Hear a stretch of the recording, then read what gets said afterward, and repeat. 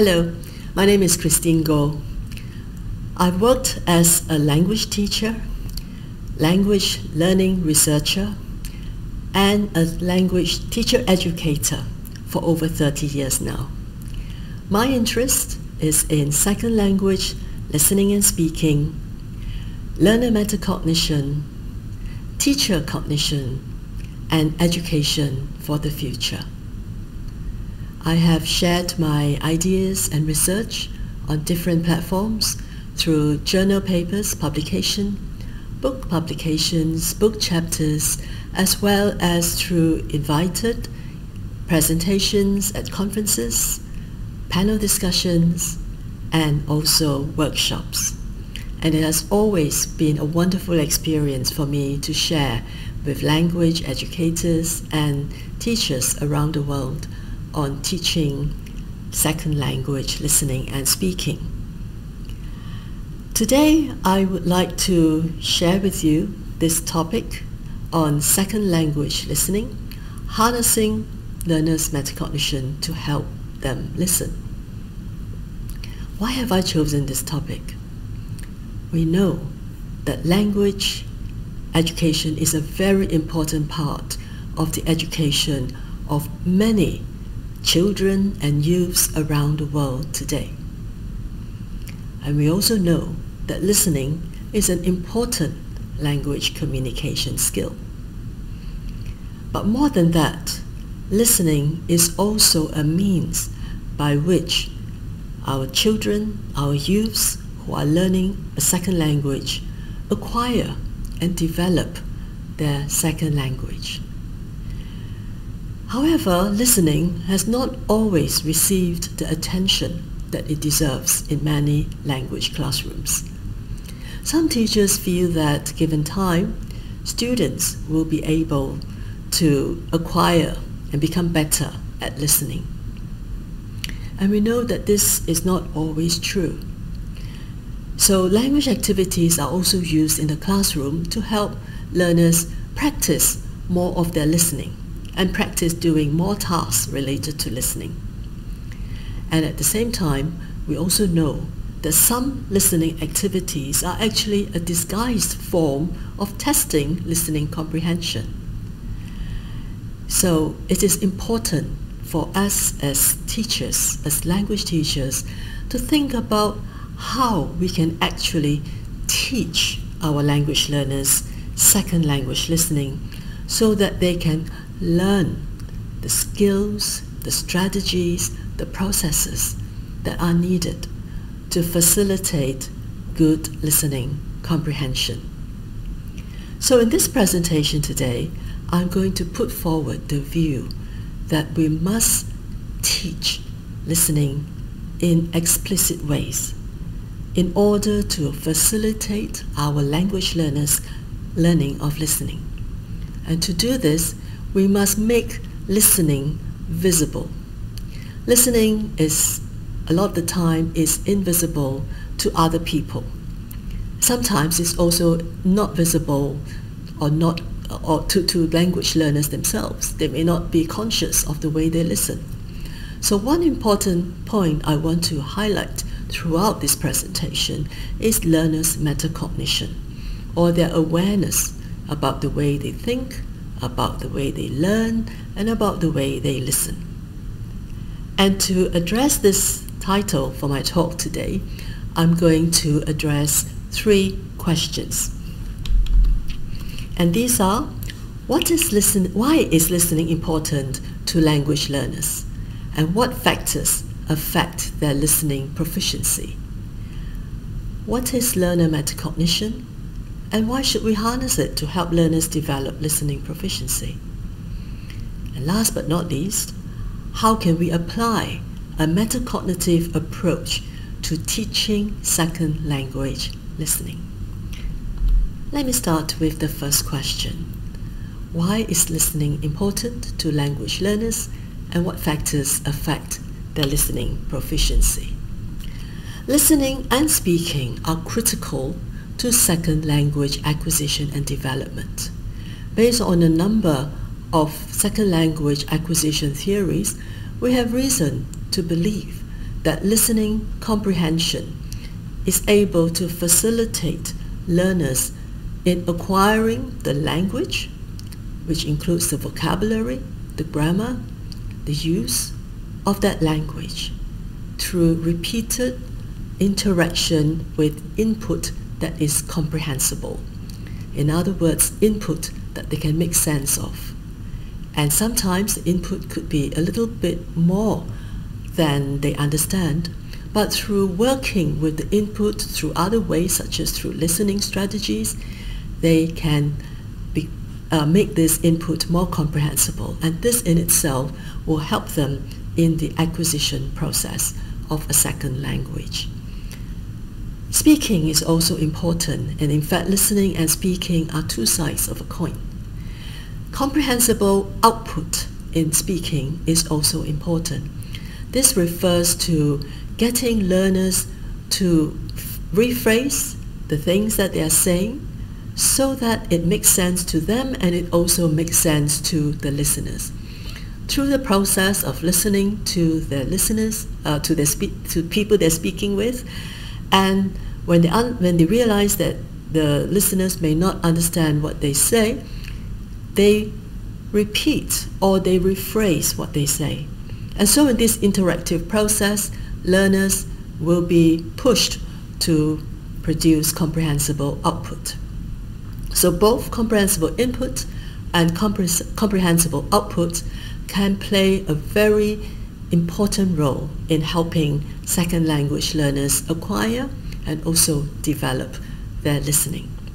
But I'm going to focus on listening today. Now I would like to show a systems model of second language listening. And this is to show the complexities of second language listening, and it also helps us think about the many factors that will affect our language learners in their listening comprehension. In the box right at the top, you will see a number of person factors. These refer to individual differences for learners, and this refers to the understanding of the language, how much they understand the language, as well as the cognition, how they make use of their mental processes to make sense of what they hear, and how they make use of their metacognitive processes to step back and use strategies and other processes to help them understand what they hear. And these are just some examples that I have listed here.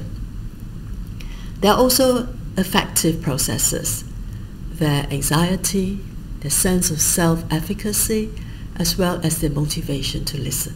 These are all individual factors that can affect second language listening.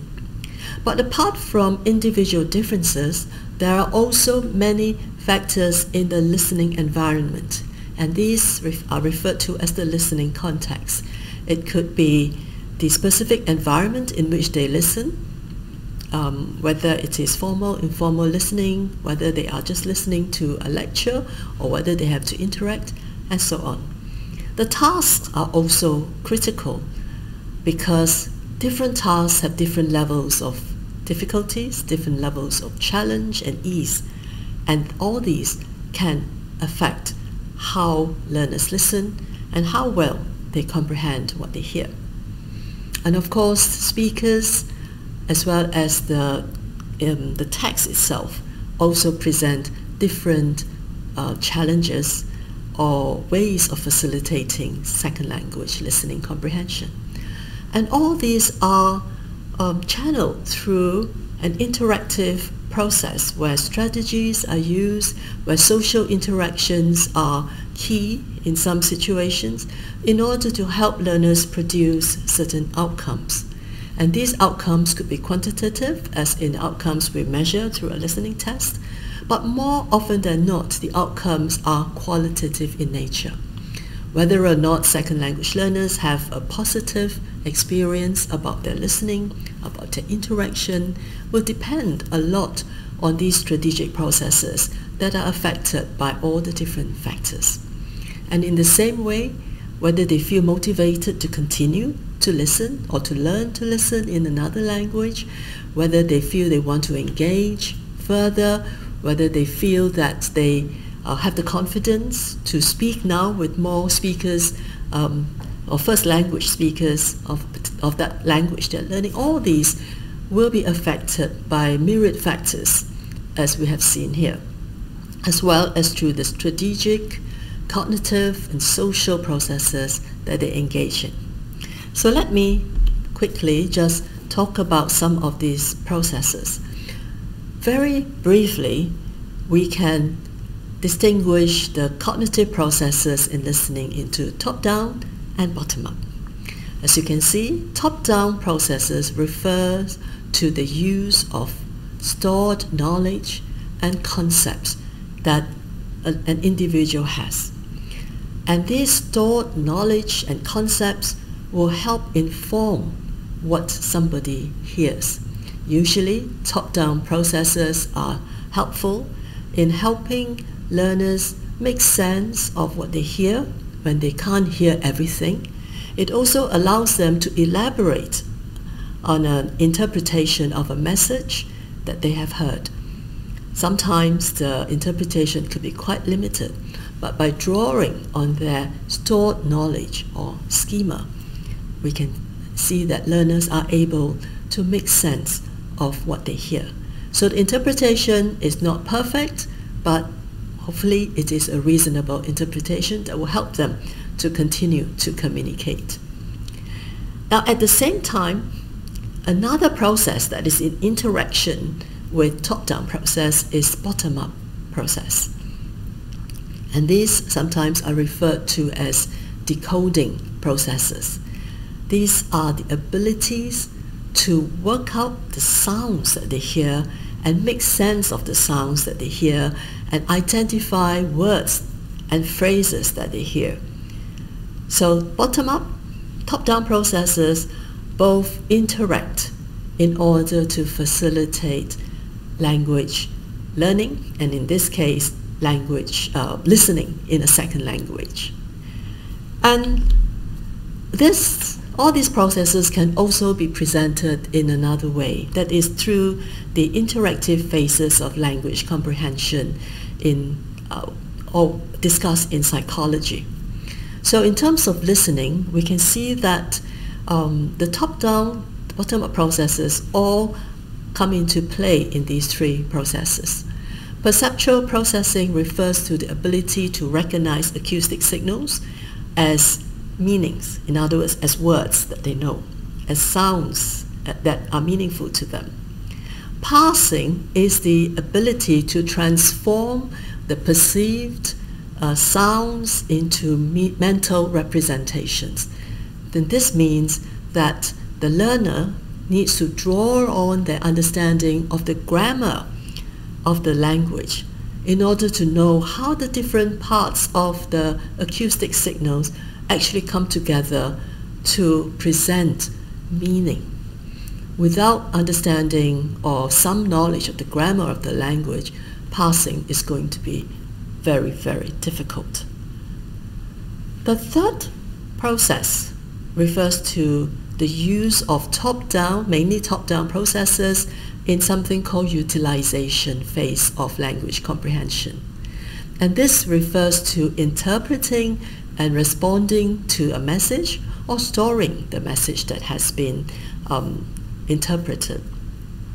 So in this phase, the learner would make use of what they have heard, what they have understood through parsing, and then make use of their top-down knowledge or their schema in order to make sense, interpret what they hear. Now these are interactive processes. They tend not to be linear, although it can be in some very, very challenging situations where learners need to pause and have the luxury of pausing in order to interpret a message. But in real-time listening, these processes take place simultaneously because the input comes at the language learner concurrently with the processes that they are working out in their minds. So because of this, we find that there are often challenges and problems that learners face. So in an early study that I carried out among second language learners, I identified a number of problems that learners encountered. And you can see that they're all related to the three phases of language comprehension: the perception phase, the parsing phase, as well as the utilization phase. And as I said earlier, because these three processes tend to either co-occur or overlap, right? These problems will create a bigger problem for language learners when they are listening to input, especially when they are engaged in listening that is in real time, and where the input is not just one sentence but a complete discourse of many utterances. And sometimes it could also be many speakers participating in that discourse. So let me come now to the second question. What is learner metacognition, and why should we harness it to help learners develop listening proficiency? In other words, what can learner metacognition do to help learners learn to listen better? And how can teachers use and harness learners' metacognition to do this? So I will start by answering this question, but the second part of metacognition will be addressed through the third question. So let's look at, first of all, how listening has been taught, and then I will explain the place of metacognition. So second language or foreign language listening has been taught for more than half a century. And it has been taught using different approaches and different methods. In the early days of listening instruction, we find what is called a text or comprehension-oriented approach.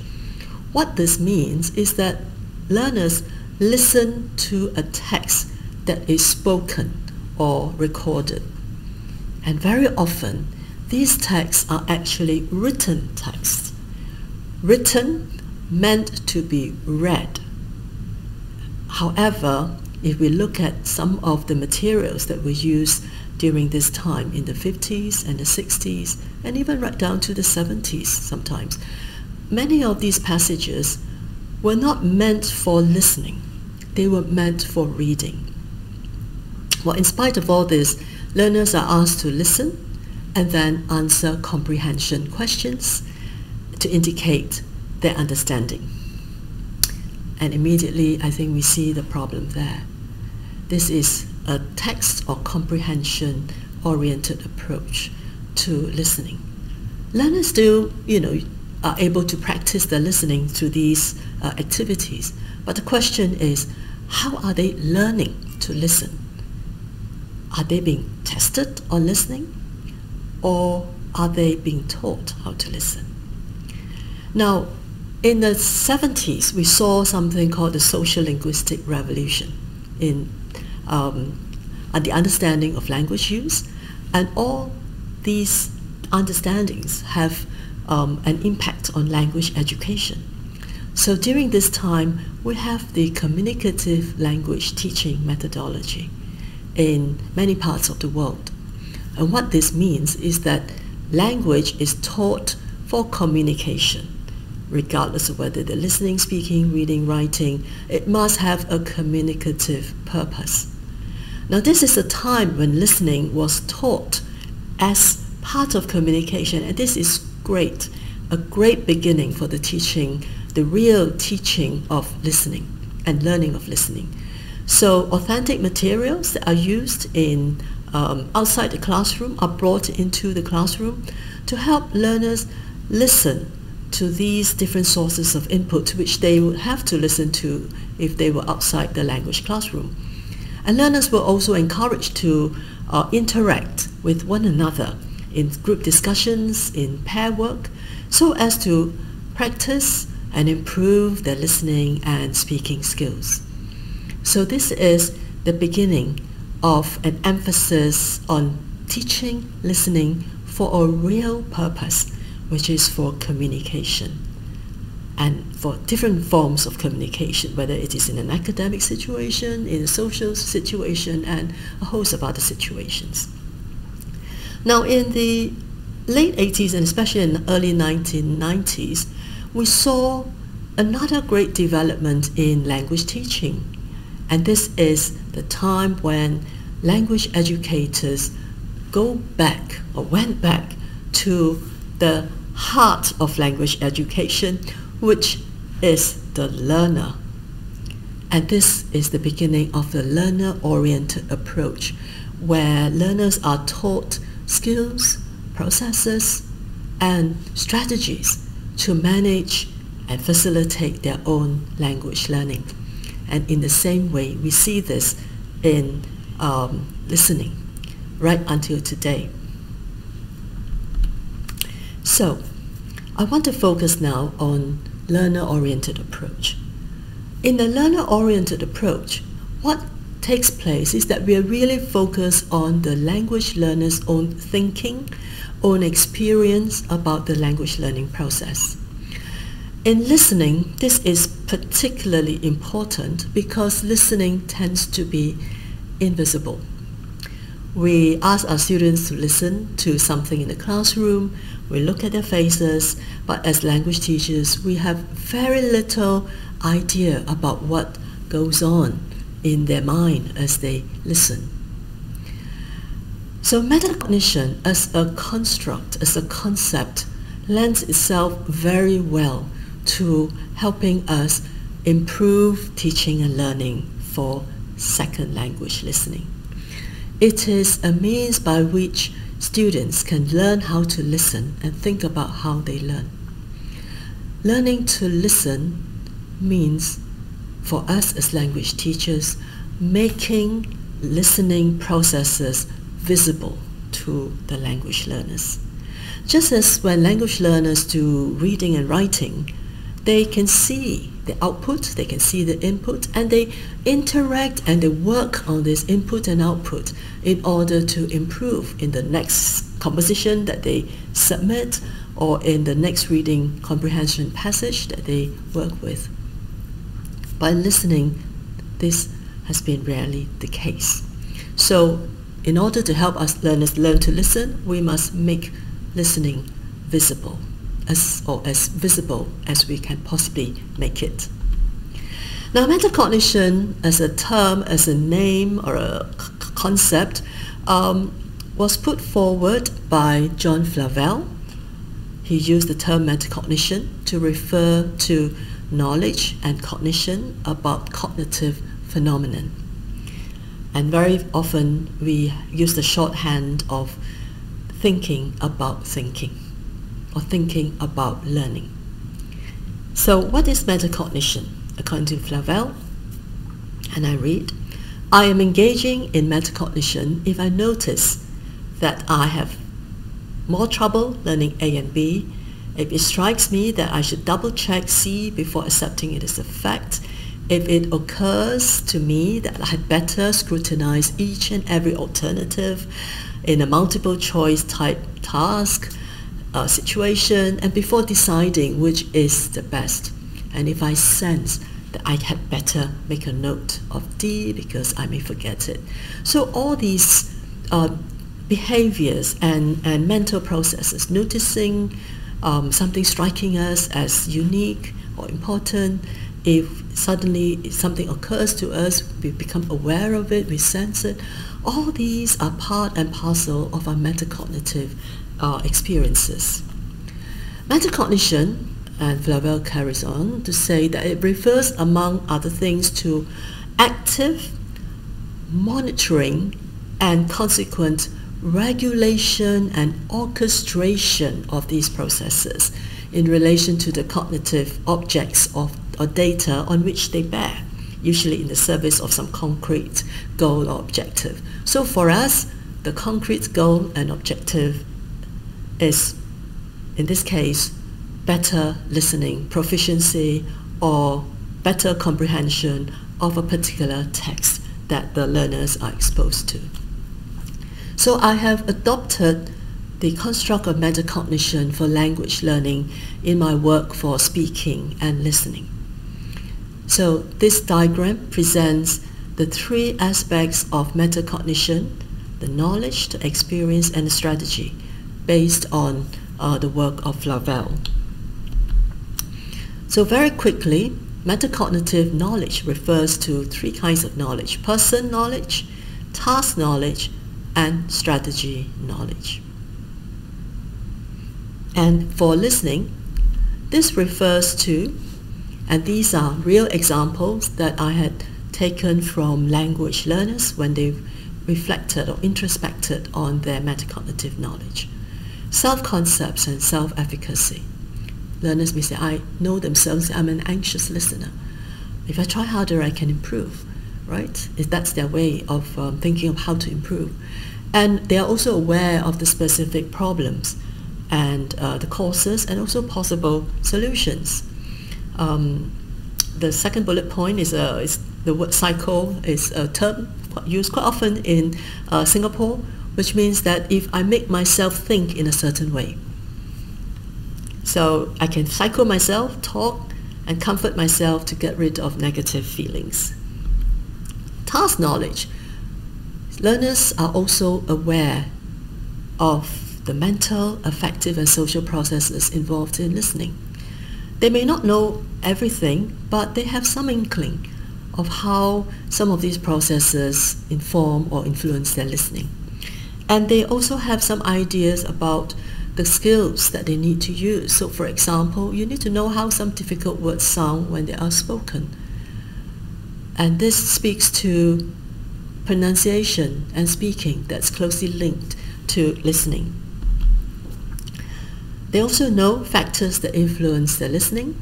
They also know ways of improving listening outside of classroom. In terms of strategy knowledge, learners are able to tell us about the strategies that can facilitate comprehension and manage learning, things or strategies that are appropriate for tasks, and also some of them are able to think about strategies that are not effective. Now, all these examples I've given you were taken from a large number of students' reflections.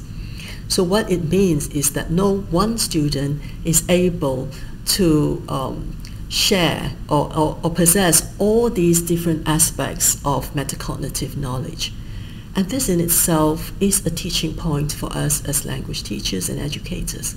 And that is, we need to harness the collective understanding of the students in our classroom about second language listening, because there is so much there together. They can share with one another and help one another understand the processes of listening better. So, how do we make the learning of L2 listening visible? So what I've shown you earlier about metacognitive knowledge is about the understanding of the processes involved in listening. And strategies that are used are also an important part of making listening visible.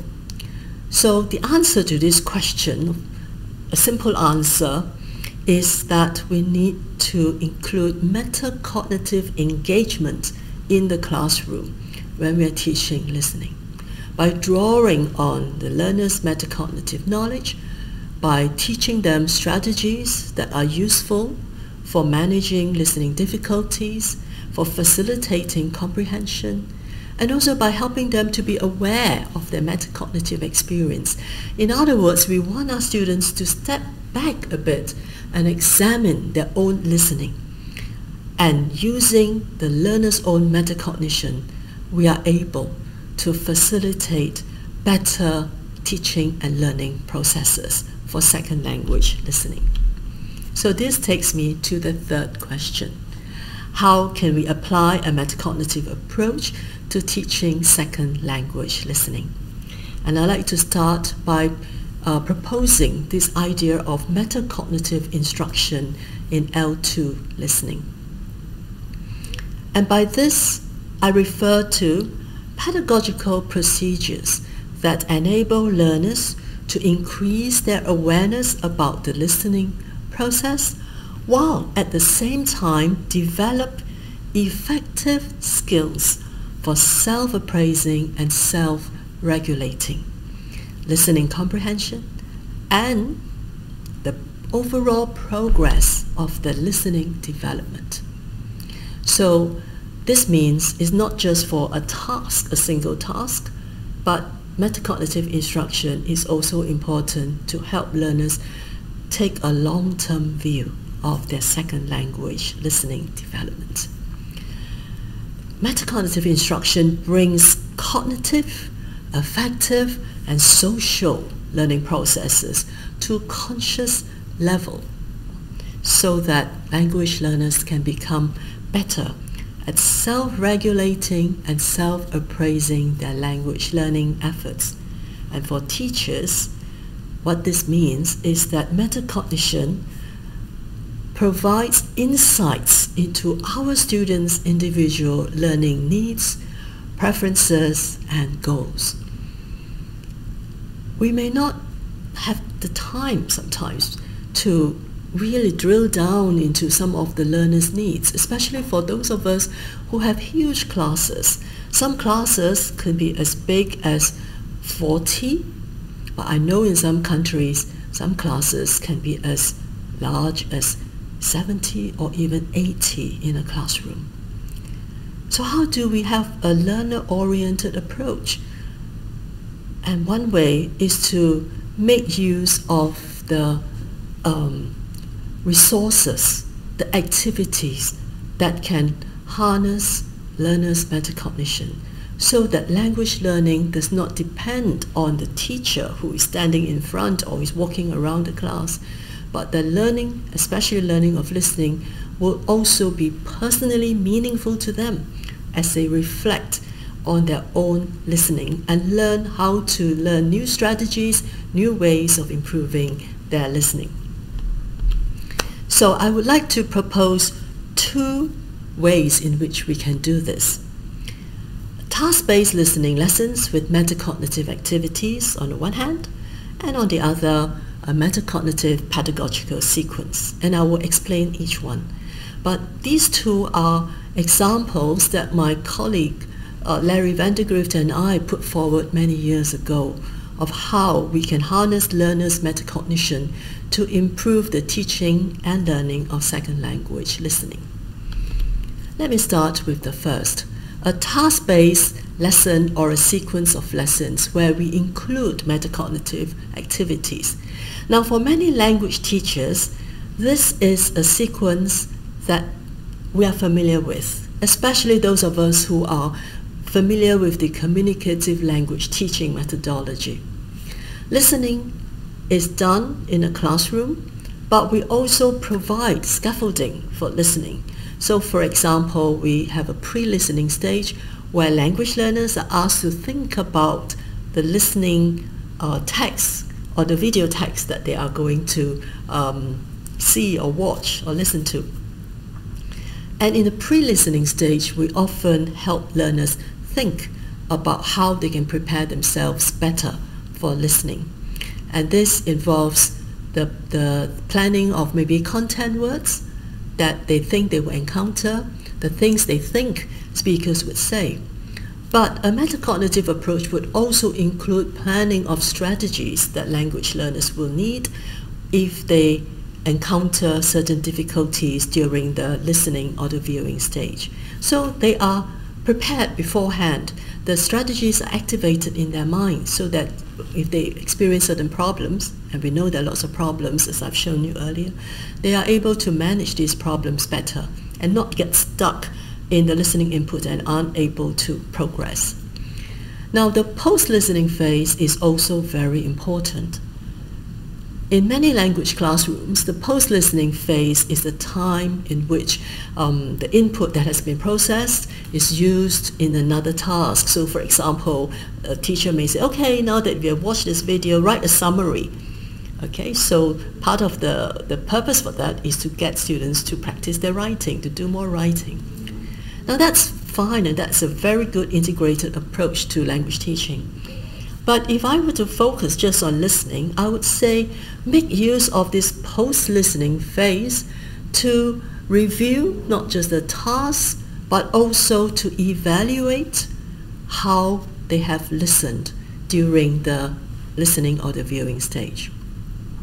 And this is also a time when students can share with one another their understanding of the difficulties they've had, the processes that they have experienced, and they can benefit from a teacher-guided discussion.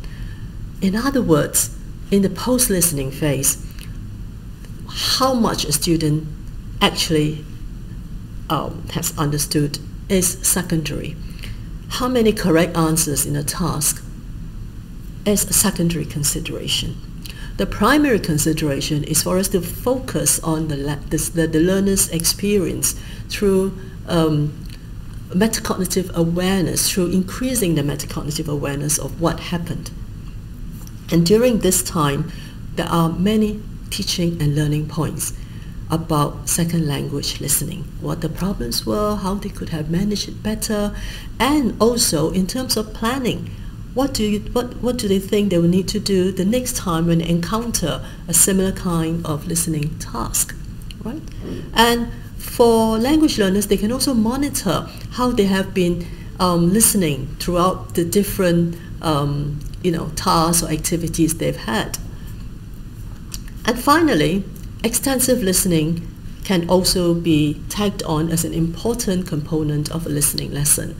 Now we know that in extensive listening, we ask students to listen to things beyond the language classrooms.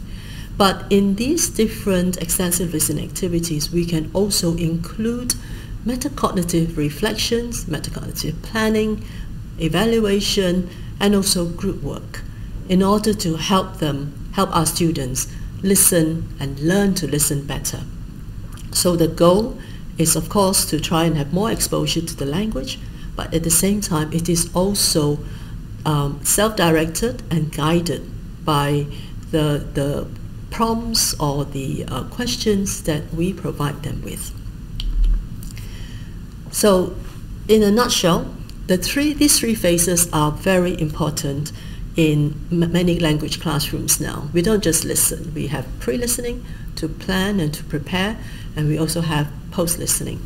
And this is when we can also use these post-listening, pre-listening and post-listening to build up not just the top-down processes, but also the bottom-up skills in recognizing words, that they may know in writing, but they may not recognize when these words are spoken. So the next method is a metacognitive pedagogical sequence. And in this sequence, what we see is that listening is repeated, not once, not twice, but more than that. Now we find that in many listening lessons, students are asked to do a pre-listening stage, and then they're asked to listen. Usually what we would say to students is, listen to this once just to get a sense of everything that you hear. And then we play it again, and the second time we will ask our students to focus on the task at hand. Now, this is different from the kind of repeated listening that I have just mentioned. In this sequence, we start with the pre-listening, which is the planning and predicting. What do you think you're going to hear? What are the words you think will be said by the different speakers? And at this stage, it is perfectly fine if students were to give you a word in their native language, and we can translate it and put it on the board or put it on the screen for them. And at the same time, we have different verification stages. We get the students to listen to something once, and this is when they monitor, evaluate, and also check their prediction with their peers. And they listen again, and this time they verify what they have heard. And remember, at this time they haven't seen any written form of the input.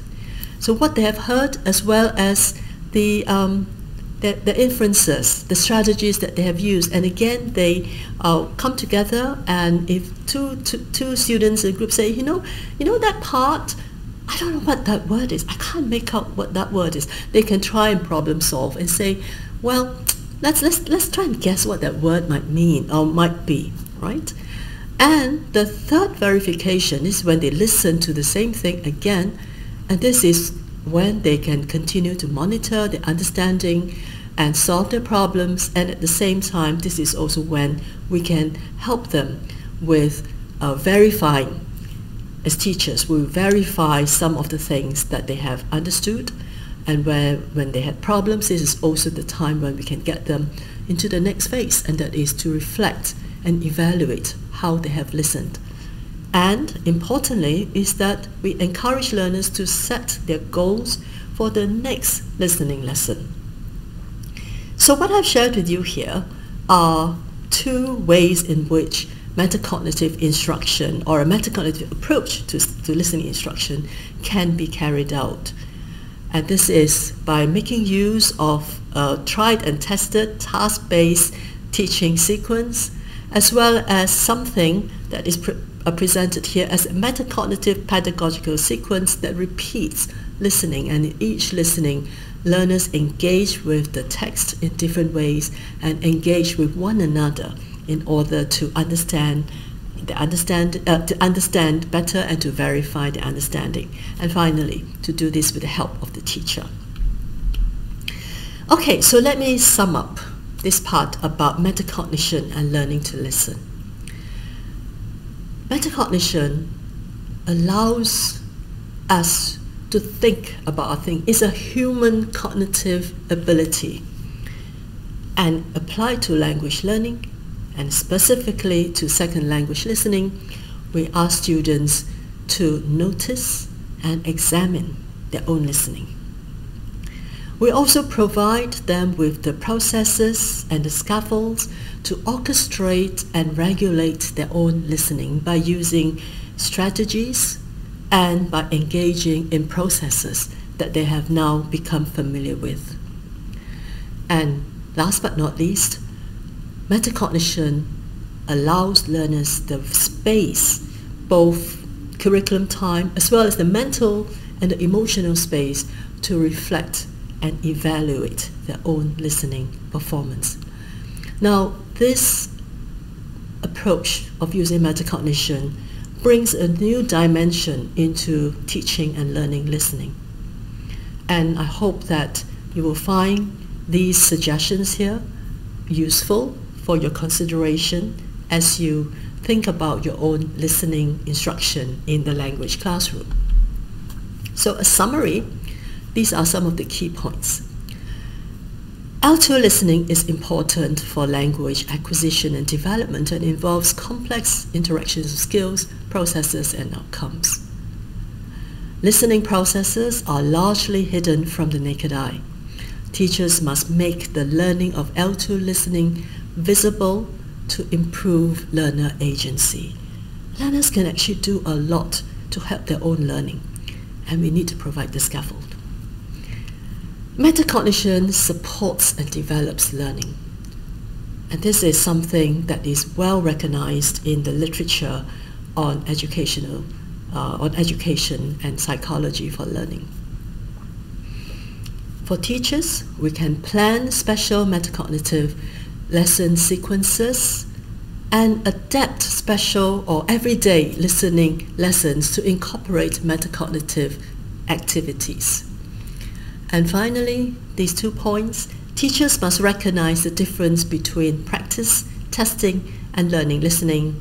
And last but not least, we and our learners need to recognize that L2 listening takes time, and explicit teaching will help learners improve their listening. So many of the ideas I've shared with you are from some of the books and articles that I've published. So, thank you very much.